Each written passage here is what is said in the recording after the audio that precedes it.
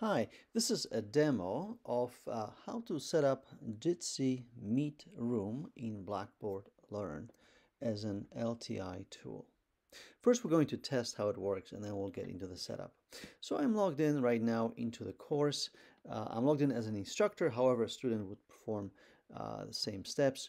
We'll go to Tools and we have our Jitsi room ready to go.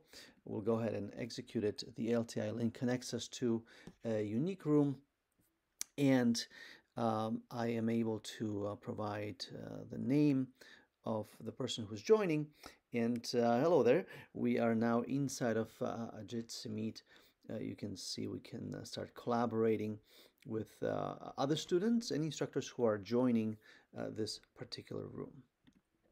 Now we continue to have reference to the class, so we can go ahead and return to the course and work here as well.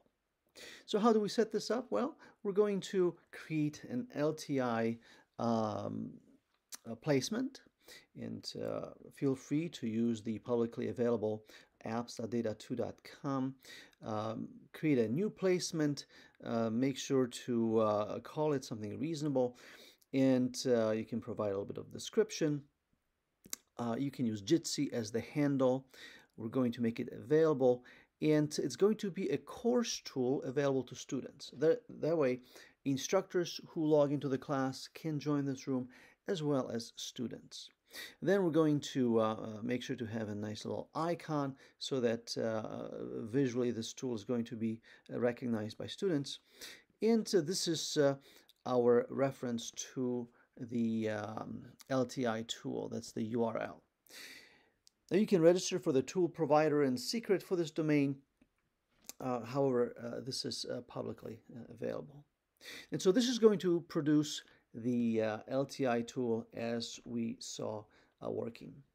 Now, as far as the code goes, if you would like to run this application on your own servers at your school, and quick note here, you can actually take the entire Jitsi video service. It's an open source project. You can run that on campus, and because now you are managing the whole thing, you can make it HIPAA, FERPA, and compliant with whatever regulations you're required to follow.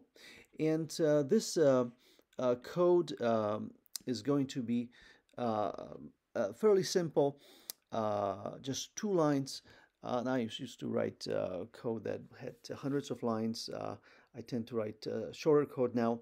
So here it is. So we're going to pick the course name, and then we'll follow it with 10 characters of a strong encryption hash, making sure that this room is going to have a unique name.